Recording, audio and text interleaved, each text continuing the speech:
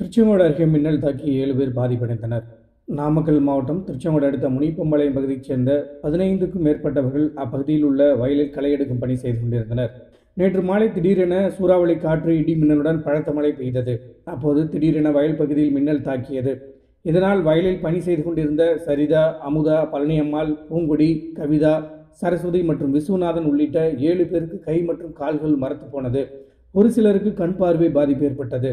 பாதிப்படைந்த அனைவரும் திருச்செங்கோடு அரசு மருத்துவமனையில் சிகிச்சைக்காக அனுமதிக்கப்பட்டுள்ளனர். சிகிச்சை பெற்று வருபவர்களை திருச்செங்கோடு எம்எல்ஏ பொன் சரஸ்வதி நேரில் சந்தித்து ஆறுதல் கூறியதுடன் பாதிப்படைந்தவர்களுக்கு உரிய சிகிச்சை வழங்கப்படுகிறதா, அவர்களுக்கு மேல் சிகிச்சை ஏதேனும் தேவைப்படுகிறதா என மருத்துவரிடம் கேட்டறிந்தார்.